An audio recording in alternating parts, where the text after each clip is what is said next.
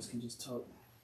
Yeah, so we'll go ahead and begin, Ross. And so, like I said, this part will take no more than an hour. So, okay. Yeah, this is Jim McClure, and I'm here with Ross McGinnis, and we're going to talk about the Hex murder and the subsequent trials, particularly the subsequent trials, because I know you have a lot to say about that. Ross wrote the book on the Hex murders called The Trials of Hex. Yeah. And you can it's still available, it's still in print, as I understand it. Yeah. And so we'll want to understand how you got involved and interested in the Hex murder here in a second. Yes. So Ross, you're 95 years old, and you're here still talking about the Hex murder. Yes. So why don't we start off by just tell us how you got interested in this to begin with. Well, it happened in 1967. My uncle Clarence Einstein wanted me to speak to the Rotary Club of Red Line. And I had no idea what would be an appropriate topic for the Rotary Club of Red Line.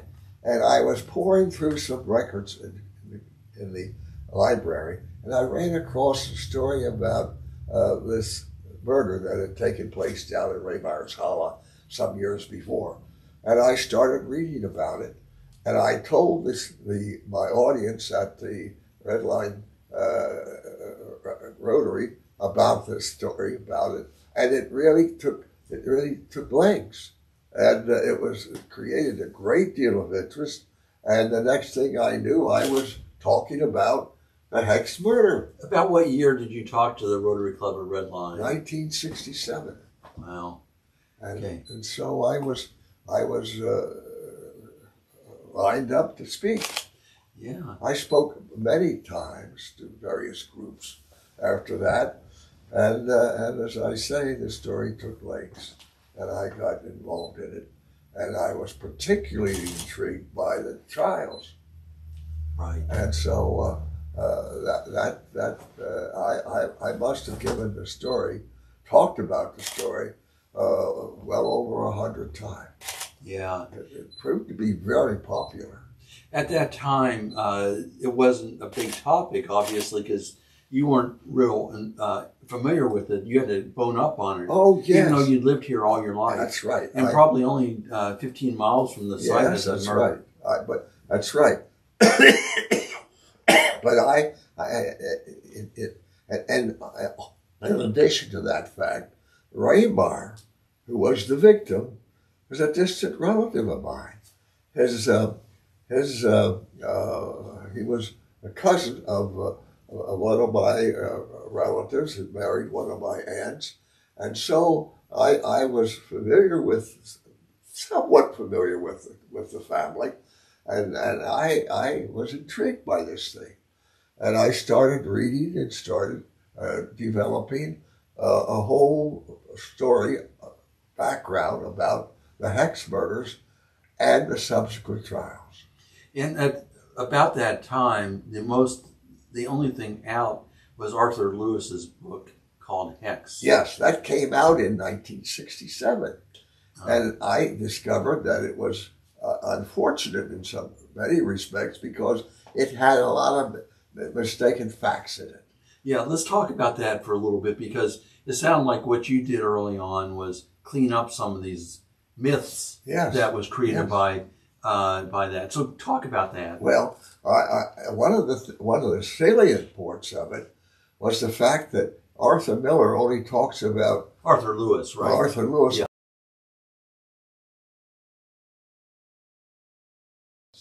They went down to the Hollow twice. There were 2 trips to the Hollow, and that's very significant and very important. And there are other parts of it that he got all wrong. He got all wrong Ray Sherwood. He talks about Ray Sherwood in the book being a cigar smoker. Ray Sherwood never smoked a cigar in his life. He was a president judge, of course. And so there were little things like that Arthur Miller got wrong, absolutely wrong. And so one of my goals was to clean up and tell the story as it had happened and as it developed.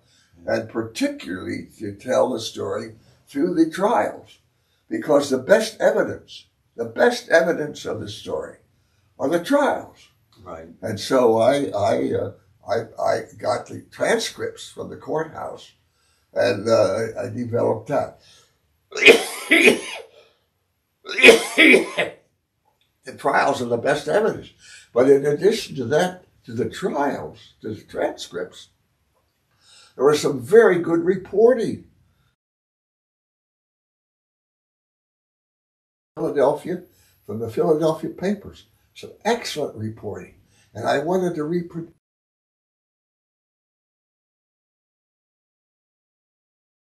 So I would include transcripts, but the commentary by the journalists who were there.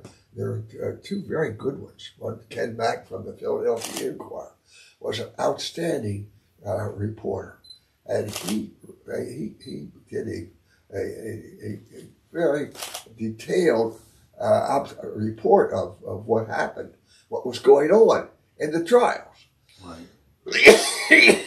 So my main emphasis was on the trials, but it was nevertheless a great story. Right. And as I recall, in terms of Arthur Lewis, he tended to paint a negative picture of the victim. Yes. Okay. So why don't you just talk about that? We'll get into the story itself in just a second. But why don't you talk about kind of the rehabilitation of Nelson Rehmeyer? Yes. How he painted him and how you see Nelson Rehmeyer. Well, Arthur Lewis, of course, is a storyteller. He writes fiction and nonfiction, and that's what he was primarily interested in. But Rehmeyer was a poor soul, and he was in and out of the hospital in Harrisburg. He had mental problems. You're talking about Blymeyer. Who are you talking about? Blymeyer, yes. Right. I'm sorry. Yeah. Yes, Blymeyer. Right. But Rehmeyer was, he lived in Rehmeyer's Hollow. Right. Do you need some water, Ross? We can get some. No, I'm okay. Okay. Rehmeyer was, lived alone. He was an unusual individual. And he lived alone in Rehmeyer's Hollow. His wife, had a wife and two daughters, but they left. His wife left him when a member of her family died, and she inherited the property because, as she put it, she couldn't put up with people coming there at all hours of the day and night for a powwow. He was a powwower and had a reputation in the community of being a powwower. And I talked to Charlie Miller, who knew him very well. Charlie Miller said he often talked to Nelson. His name was Nelson Rehmeyer. He often talked to him about this hex business. And he told him at powwow, Nelson, you better stop that powwow business. It's going to get you into a lot of trouble. Mm-hmm. And of course it did. It got him killed. But anyway, Rehmeyer had a little farm. He raised potatoes. And Blymeyer had worked for him a couple summers on his little farm. Right. And so Blymeyer knew Rehmeyer. But Rehmeyer lived alone. His wife left him because, as she said, she couldn't stand people coming there at all hours of the day and night for powwow. We have some water here, I believe. Norman just brought you some water, thank you. In case you need it. When we talk about powwowing, there are different types of powwowing. There's white magic, the healing arts, yes. And there's a malevolent aspect. That yes. I think you said in the past that he was in the healing side. Yes. He wasn't. It was white magic yes. or a form of powwowing that was helpful. Yes, he had people coming to his house, tucked away in Rehmeyer's Hollow, and it's still there. his house where he lived is still there. And he had people coming there, and he would powwow for them. And he had quite a reputation of being a powwower. And so he was very active in this. And as I said, his neighbor told him, "You better stop that nonsense. It's going to get you in a lot of trouble." Of course it did. How he was also reputed to be a socialist. Right. There was a lot of literature found in his home, socialist literature. And so his wife and 2 daughters left him. But they were on good terms. They moved away, lived in a little house about a mile or so away from where he lived in the Hollow. And so they came back and forth. He had contacts with them from time to time. And so he had a very active powwow practice. He was notorious in the community of being a powwower. Right. So why don't you go ahead, and you were starting to talk about John Rehmeyer and his mental problems. So why don't you introduce the 3 assailants? Yeah, okay. Well, John Rehmeyer had been in the state hospital in Harrisburg. He was there because he was thought to be not insane, but some difficulties. And he was there for a year or so, and one day he just walked off. He just walked away. Mm-hmm. And he had a family. He had a wife and 2 children. And he was having difficulties. That he walked away. Had been in the hospital asylum in Harrisburg. Right. He just walked away. And so John Rehmeyer had very serious problems. And so he was consulting all the powwowers that he could find. In those days, there was a powwower on almost every street corner. It was common practice. Powwowers were everywhere. And he was going to these powwowers, going about East York, trying to find out what his problem was. He was trying to find out what was wrong. He was having these difficulties. His wife and children had left him. And they told him, "Yes, John, you're certainly under a hex, under a spell." But they couldn't tell him how to break the spell.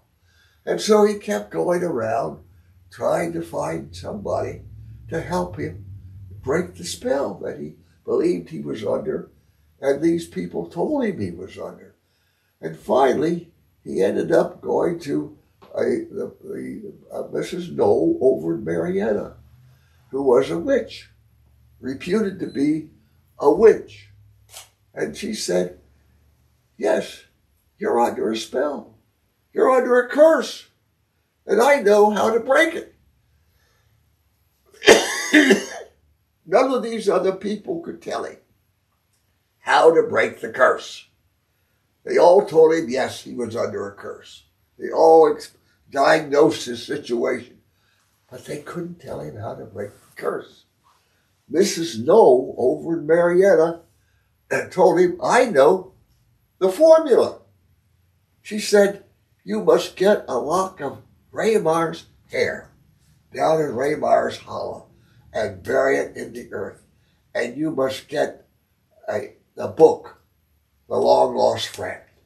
Now, the way this came about, she put a dollar bill in her hand, and the picture on the dollar bill changed from that of Washington to Nelson Rehmeyer. And that's how she said, "That's the man who has you under a curse." Did she know Rehmeyer? Well, I don't think she did. But in any event, of course, Rehmeyer knew him, but she didn't have any contact, as far as I know, with Rehmeyer.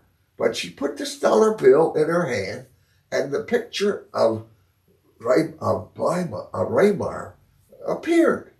And she said, "That's the man who has you under a curse." And he said, that's Rehmeyer. She said, that's the man. And this is what you've got to do to break the curse. You've got to get a lock of his hair and bury it in the earth behind the barn, and you must get the book, The Long Lost Friend. And so how did this come out? Was this part of the trial? This witch from Marietta. How do we know about her? Because that's a controversial part of the story. Some people wonder whether that really happened. I think it did happen because I believe it was developed in the trial. I'm not too clear on that, but I know the story was realized in some detail. Yeah, that's how it got out. So Blymeyer had his target. Yes. And so talk about Hess and John Curry. How did he recruit them? Okay. So Blymeyer is a homeless person in East York. He's wandering around the streets of East York, and eventually he runs across John Curry. John Curry was only 14 years old. He was a young boy, and Curry was having a lot of problems. His stepfather was on his back. He testified at the trial that whenever his stepfather got drunk, he beat the hell out of me, and that happened almost every other day. So Curry's a street person like Blymeyer, and the two of them have a commonality, a common cause, and they make common cause, and so they're homeless people wandering around the streets of East York. Eventually, this happened early in 1928. Eventually, they ran across a guy by the name of Hess, who was a farmer from out at Leader's Heights. Right. And Hess came to York to the markets every Saturday with his spring wagon loaded with produce, and they made common. They met this guy Hess in the course of their wanderings around the York area, and the Hess family was having a terrible time of it that summer of 28. The cows weren't doing well, the chickens were dying, and Mrs. Hess was deeply, deeply imbued with powwow and hex and all this business. She was deeply imbued with it, and she would put up rags on the clothesline to catch the spirits as they flocked through the air, and they were having trouble with their neighbor over a boundary line. There was a boundary dispute going on with it, and so she was convinced that she was under a curse, and her family was under a curse. And when Blymeyer came into this situation, he reinforced it. He said, of course you're under a curse. I know you're under, and I know who's responsible. It's Rehmeyer, down in Rehmeyer's Hollow, which is about 10 miles south of Leader's Heights. And Wilbur Hess was 18? Wilbur Hess was 14. John Curry was 14. Or rather, Curry, yes. Yeah. Well, I'm sorry. Yes, Curry was 14. Wilbur Hess was about 18. He was about 16, or I think 16 or 17. And John Blymeyer was 30, 31, something yes, like that. he was in his 30s. Yeah, yeah. So they got together. So they came together, and so Blymeyer provides the information that they are all under a curse. The Hess family, Curry, and him. He's under a curse too. And he knows who's responsible. It's Rehmeyer. And so he says, we've got to go down to Rehmeyer's house and get a lock of his hair. And the book, The Long Lost Friend, there it is. Yeah, maybe at the end you can tell us about that book. or Right there it is. right here. Yeah. Okay. That one. That's it. Okay, why don't you tell us about this book? This is reputed or definitely was Rehmeyer's book. Yes, it was. I had a client that came from the area out there, and he said that he had Rehmeyer's book. He said he'd gone over to Rehmeyer's house right after the murder, and he got this book. And I said, I'd like to buy the book. He said, okay, I'll sell it to you, $15. So he sold me the book. And it's reputed to be Rehmeyer's book. I don't know whether it's Rehmeyer's book or not, but it was sold to me by my client out in Shrewsbury and represented to be Rehmeyer's book. It has all kinds of treatments in it. How to do how to break spells, how to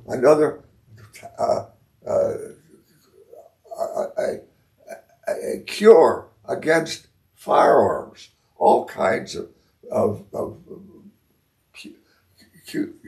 treatment, how to treat a cow after the milk is taken from her.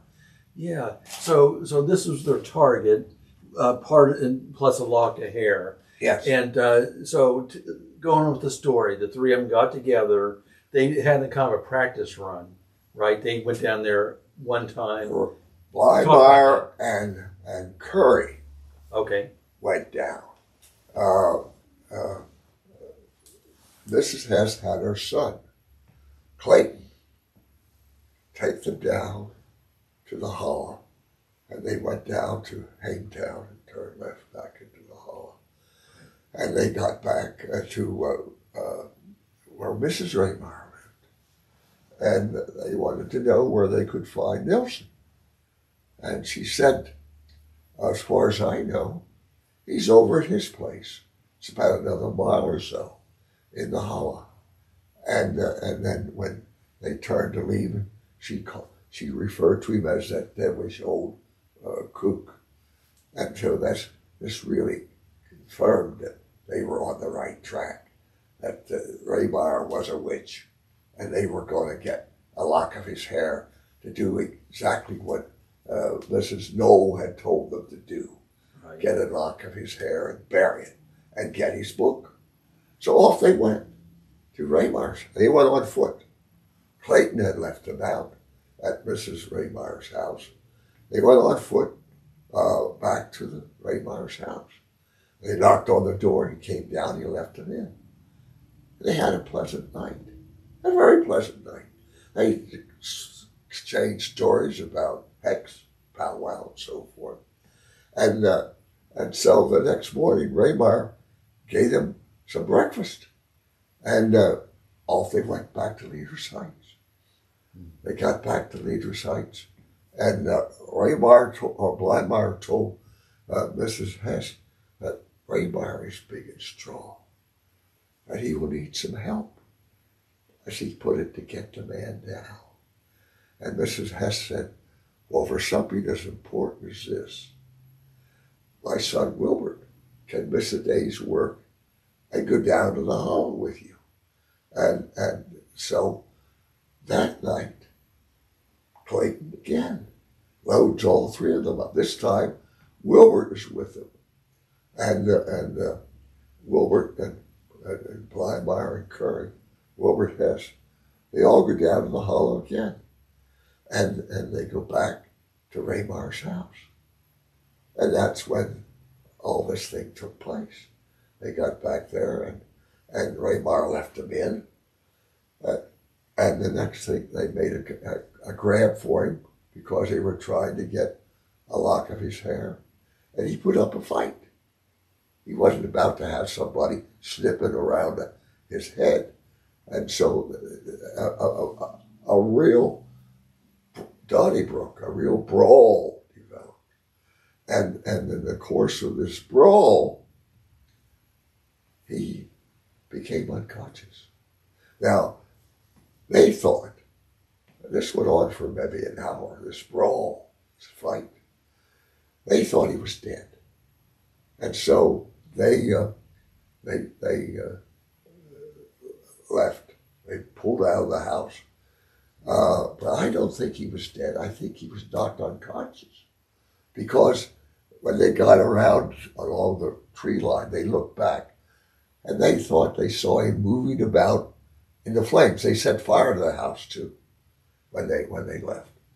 Or to the body or to the house? To the house. Okay. To the body and to the house, the area around the body. This all took place in the Rehmeyer's kitchen. And they looked back and they thought they saw him moving around in the flames. Okay. Did they ever get the book and the lock of hair? Someone has asked me that before. No, they didn't get it. They did not get it. They only, because the book was left behind. That's what my client told me. So the spell, how could the spell be broken if they didn't get these things? Well, they didn't complete the mission. They became frightened because they discovered, they thought Rehmeyer was dead, and they wanted to destroy the evidence and leave. They gave up on the mission to get the lock of hair. They never pursued that. But if the witch was dead, the spell is broken. Yes. That's. But they were frightened by the fact that he was dead. They were alarmed, greatly alarmed by the fact that he was dead. So he wasn't dead. I don't think he was dead at that point. Mm-hmm. I think the fire revived him, and that's, he saw him moving about the flames, but he wasn't able to escape the flames. He burned up. He didn't burn up, but he was the smoke and all that had the effect of causing his death. Okay, so then what happened? And they go back to Leader's Heights. They go back and the next morning they go back to Clayton's place in Leader's Heights. The next morning Wilbur goes over to his mother's place. Clayton lived close by, neighbors. And he said, "Mother, I didn't want to go down there last night. I didn't want to do what they got me to do." And he said, "The man is dead." She says, "Oh, Wilbur, I hope nothing like that happened."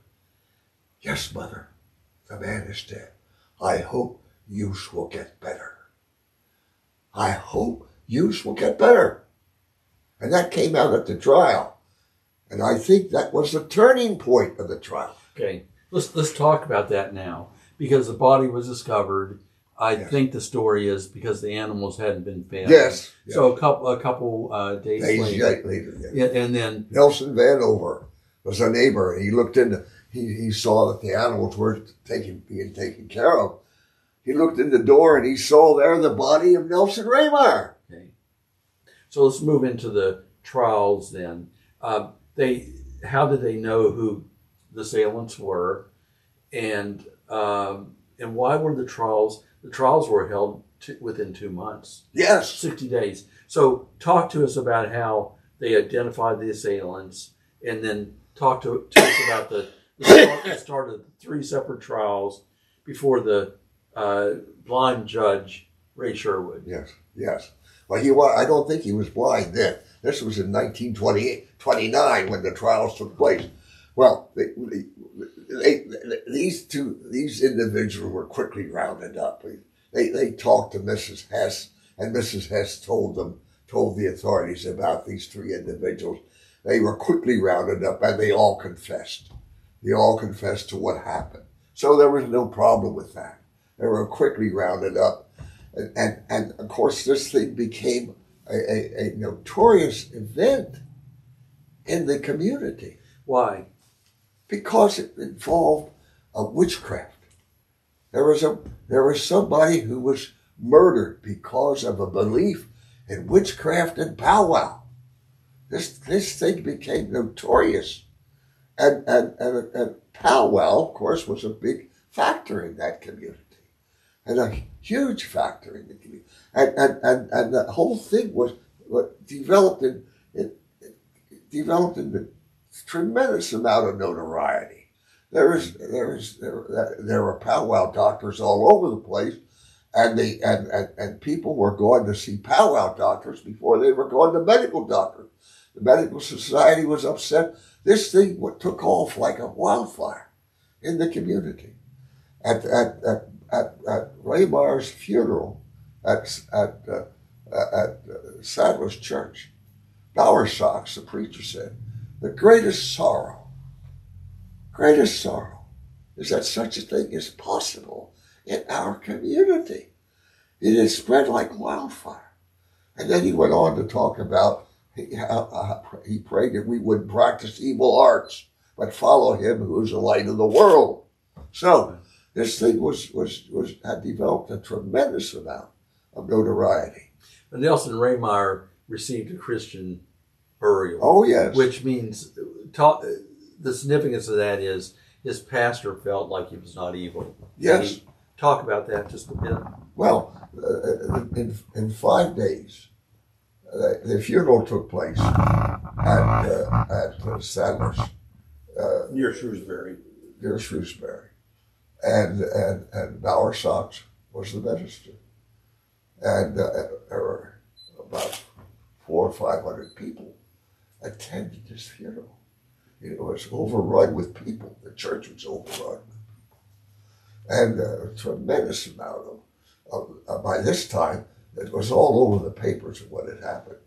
And you can imagine 500 people in Sadler's Church outside of Shrewsbury. It's a little church, not very big. Right. And so this thing had just developed a great deal of notoriety. And the pastor said about Rehmeyer? Yes. He said the greatest sorrow of the tragedy is that such a thing is possible in our community. So getting back to the trials, and they happen quickly. And so bring us into the trials. If they confessed, how could there be trials? Well,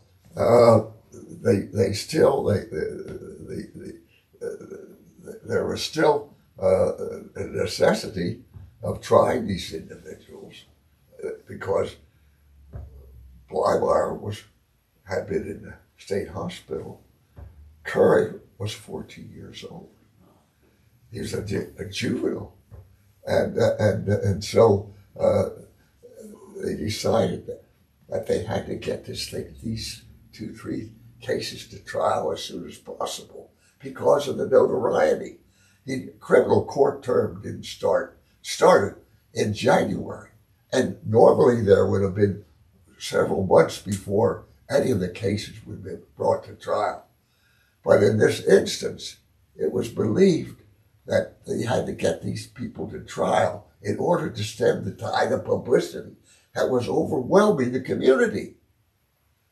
And so they got them together, and they were quickly moved to the lower court procedures and set for trial in January for criminal court trial, which was the next term of criminal court. Now, Rehmeyer and Curry didn't have any money. They didn't have any money to pay for a lawyer. So Herbert Cohen just been out of law school a year, and he was well known to Sherwood, the judge. And Sherwood thought this would be a great pub for Herbert, young lawyer, because of all the notoriety and publicity that was developing around it. And so Cohen became his counsel, pro bono. And Curry didn't have anything, but somebody got Walter Van Beeman, who was a well-known local trial lawyer. to represent him pro bono. And Hess had some money. He hired, Hess's father hired Harvey Gross to represent him. So it was 3 separate trials. They separated the trials with, or That's was an it? interesting question. Why were there 3 separate trials? Because this situation developed out of a common occurrence. Why didn't they try them all at one time? Why didn't they try them all at once, the same trial? And I'm convinced that it was because Herb Cohen was a very bright guy. Future state Supreme Court That's justice. right. Very bright guy. And he argued to Sherwood, and Van Bamen would have been with him on this, and Gross too, that these 3 individuals should be dealt with separately, because they had 3 different stories to tell, 3 different backgrounds. And so I think Sherwood agreed, because normally they would have all been tried together, all been mushed together. But I'm sure Sherwood Cohen said, look, Judge, Rehmeyer has been out in the out-of-state hospital. He's insane. And Van Bamen said, Judge, Curry is a boy. He's a juvenile. He shouldn't be tried with this guy. He should be tried separately. And Gross said, Judge, Hess was not part of this group. He was an outlier. So I think Sherwood bought the story and decided that they would be tried in 3 separate trials, which was very unusual. You will not find anything comparable to this in all of Anglo-Saxon literature, legal literature. 3 separate trials, one right after the other, and so it happened. There was the idea, and talk about this, that the idea of witchcraft would not emerge. Yes. Yeah. Talk yes. about that. Well, Sherwood said, I'm not going to put up with any witchcraft business. We're going to try this as a straightforward murder trial. He told Cohen and Amos Herman, the district attorney, at the outset, he said, we're not going to get into witchcraft or powwow. It's not going to be part of it. And so at the outset, nobody could talk about powwow and witchcraft. And then Amos Herman was examining his witness, Clayton. Clayton Hess was the first witness. And he said, why did you go down to the hollow? He said, we went down to the hollow to get the witch. There it was. So once it's out, it's out in court. Sherwood said, you've opened the door, he said to Herman. You've opened the door, and now we're going to have to deal with it. It was out. And meanwhile, Clarence Darrow was there. It was an internationally... Well, Darrow wasn't there, but Darrow was following the trials. He was following the trials. Okay. And Darrow said after the second trial, the third defendant, the outcome of the third trial will be different because the lawyer representing the third defendant knows his way around the courtroom. So meanwhile, it was a lot of international acclaim. There was reporters there from London and Paris. Right. When I was in London some years ago, I went to the morgue of London Times, and I found a story there. The morgue of the London Times. This was, and the story ran there sometime in January of 1929. Imagine, the London Times was writing the story.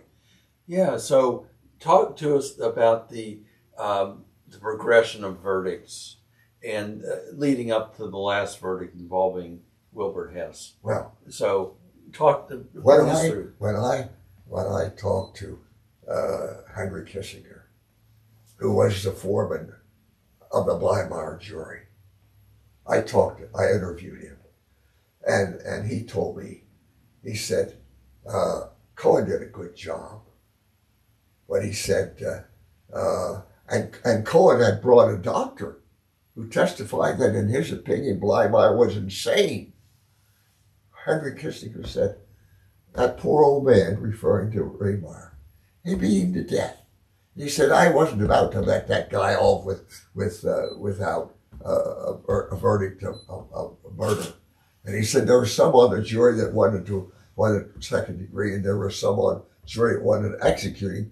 But we compromised, decided that we'd come back with first degree and life in prison. Okay. So that was Blymeyer. Blymeyer, 3 days. Okay. 3 daes, and it's over. And then Curry goes next. Curry goes next, and again it was Van Baben's position argument. Curry was a juvenile, and Curry's mother was sitting in the back of the courtroom, and Van Baben said in his argument to the jury, there is the person responsible for this boy being where he is. And at that point, the mother collapsed on the courtroom floor. He blamed Curry's environment, you see. He blamed Curry's environment for his being in this situation. It was a responsibility of his parents. The jury knew what had happened in the Blymeyer trial. They came back without any problem. In 1 day, the trial lasted 1 day. They came back with first degree.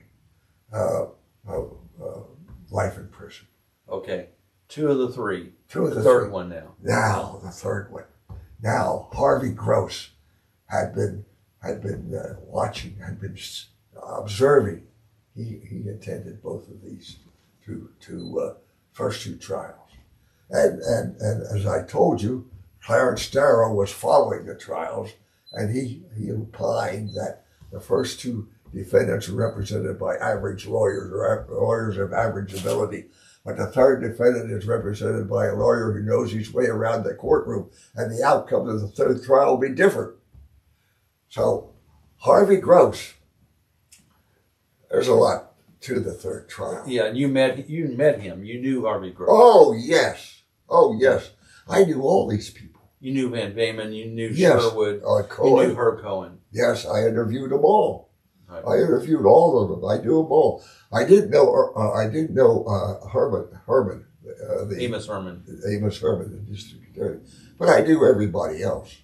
right? And I practiced law with him. And Harvey Gross was on the bench.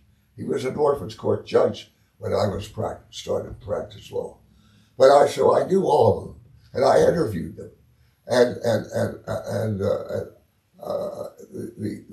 the transcripts show what a great job Harvey did. Yeah, he picked up from the very beginning, and he had Mrs.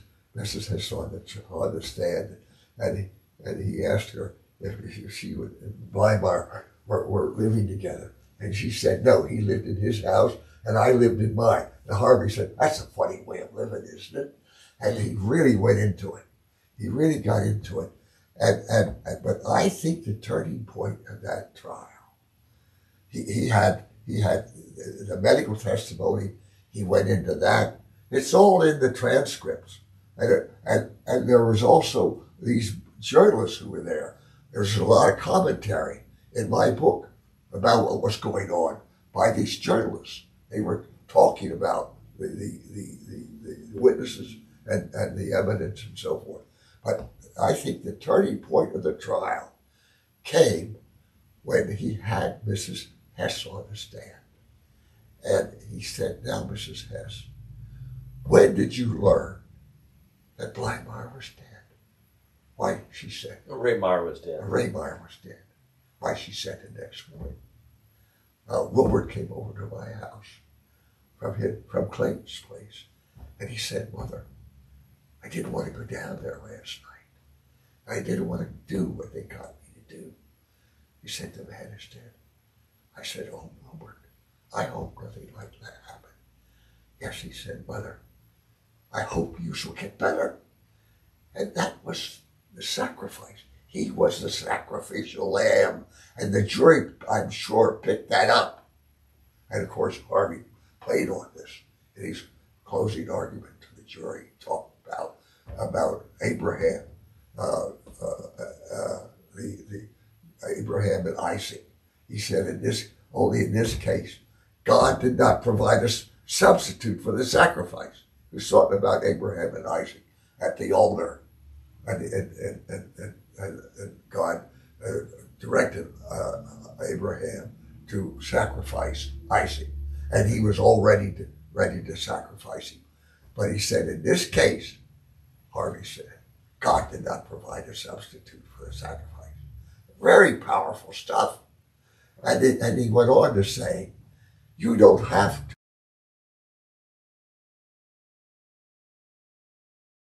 from a boy or break a mother's heart in order to prove to the world that we in York County don't believe in witchcraft. And so the jury came back with second degree. Unheard of, because there had been 2 former trials. First degree in murder and life in prison. You would expect the jury to do the same thing in the 3rd trial, but they didn't. And that, to me, is the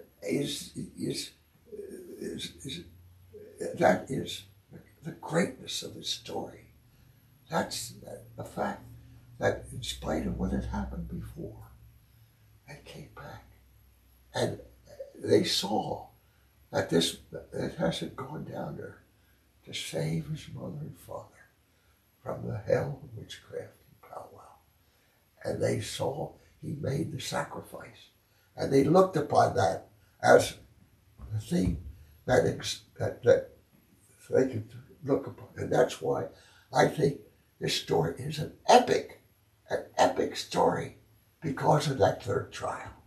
Yeah. What did he get? What sentence did he get? 10 years. 10 years. Second degree. Right. Second degree in 10 years. Okay. And you said before that this proved that the criminal justice system worked. It did. It ran order through a chaotic situation. Yes. Talk about that. Well, to me, these 3 trials, as I said before,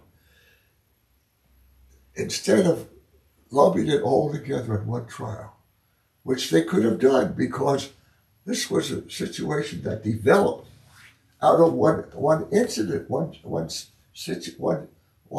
murder. It all happened, and they were all there. The normal practice would have been to try all these 3 defendants together in one lump sum. And if they had done that, there would have been no way that the third would have gotten a different verdict than the first 2. They would have all been lumped together. But the justice system worked because Sherwood understood. Cohen convinced him. Rehmeyer is insane. Van Beeman or Curry is a juvenile judge. Hess, Harvey Gross said, Hess did this to save his parents, to break the curse on his parents. He did it as a matter of sacrifice, and the jury felt compassion. Three things, and I think Sherwood listened to this and said, we're going to have 3 trials, which was, as I say, unheard of. So they severed the cases.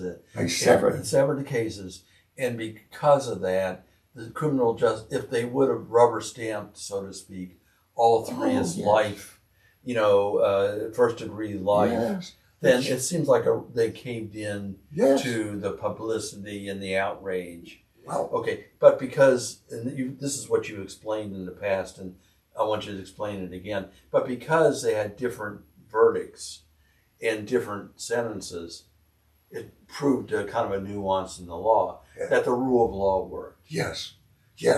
It proved that the jury represented the community, and the Hess jury, and it would have been so easy for them to have followed lockstep with Curry and with Blymeyer. They could just follow lockstep. But they didn't do that. And to me, that was a standout performance. It was due because the jury picked up on this idea of sacrifice. And the mother saying, yes, mother, reporting on what Hesse told her, yes, mother, I hope you shall get better. I hope you shall. He went down to save his parents. And the jury picked up that on that. And to me, that was an outstanding step. It was due, of course, Harvey Gross did a magnificent job trying the case. If you go through the transcript, you see what a great job he did. Yeah, you've said, I believe you said before that really, this kind of broke the back of powwowing in York County. Yes. So talk about that. That was the end of it. Now, it disappeared. It went out of sight, completely out of sight. And the whole thing sort of went away after the third trial, after the verdict in the third trial came back. Some will say that it's still here, that it's still present. Yes, it is, here. But it's not nearly as prevalent as it was in those days. Yeah, in those days they would have storefronts. Yes. You could go into a town and there would be someone who would hang out their shingle. Right, they would put out a shingle, and the medical society was complaining because the president of the medical society said people go to powwow doctors before they come to medical doctors. It was widespread and practice, but after that it drifted away. Yeah, and as it turns out, Hess was the only one to fulfill his whole sentence. So talk about the three assailants, the three defendants afterwards. What they serve, and then what they do afterwards. Blymeyer was in. He was in for until 1952, and a York lawyer petitioned for his release, and he got paroled, and he went to work for a charity over near Philadelphia as a janitor, and his family disowned him. He died over there in 1975. And Curry had a lovely handwriting, and it came to the attention of the warden. And Curry got paroled after he served 10 years, and he ended up on Eisenhower's staff. He had a beautiful handwriting, and he ended up on Eisenhower's staff over in preparing for the invasion of Normandy, and he was part of that. A map maker. Yes, map maker. And after the war, he went to the Sorbonne in Paris for a short time. Came back to Spring Grove and became notorious. I have a couple of his pictures out here. Yeah. And Hess served 10 years and got out. And his family tried to get him out. I have a whole batch of correspondence from his mother to the warden trying to get him out of jail. But he was in for 10 years, and he served 10 years. And then he did what? And then he came back to Leaders Heights, and he worked on the little farm there, and he died in 1976. Yeah. Okay. Cisco, if you have anything else, just I wanted to ask Ross to kind of sum up here. No, I mean, you went from pretty much everything under the sun, so if you just want to wrap it up. Yeah. So we talked about, this case from the beginning to the end. What else would you say to us about this? It'll soon be 100 years. Yes, it will soon be 100 years, exactly so. I would say that this was a York County triumph. It was a what did I call it before? An epic. An epic, a York County epic, because of the way it developed. It was a frightening situation. And at the outset, York County was terribly embarrassed because everybody, everywhere, had picked up on this thing. And they were talking about, and they were laughing about the fact that in York County, witchcraft is fine. And York County developed a reputation of being the cockpit, the centerpiece of witchcraft and powwow.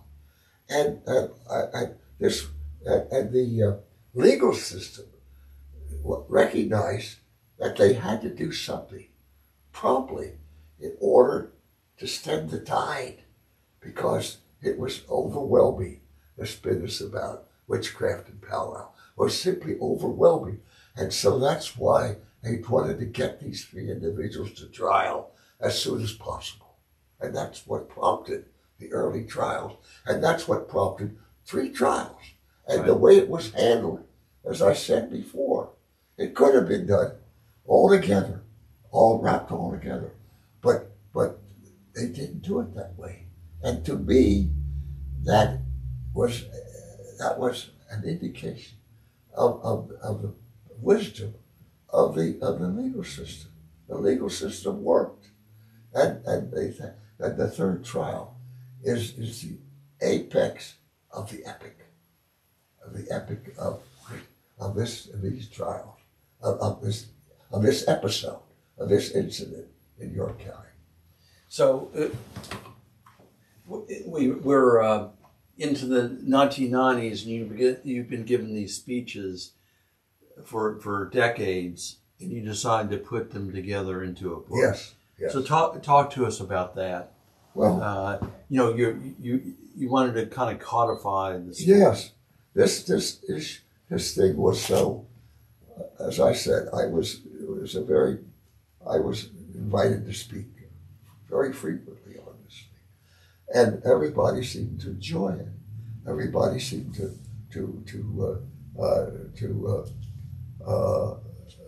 enjoy it, and they liked to talk. And I thought that this was a great story. I thought that this truly was a York County epic.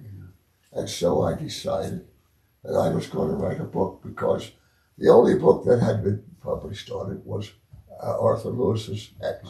And that was full of a lot of mistakes and errors. And I wanted to set the record straight. And so that's why in 2000, I decided to write this book. And I thought the best evidence was the transcripts of the trials and the commentary that was made by the various journalists who were there. Very excellent commentary. Right. And so I put it all together in Trials of Hex. And I wanted to preserve the story as the epic, as a York County epic. Mm-hmm. And so that's how it came about. And so I had it published, a couple thousand volumes. They're all gone. I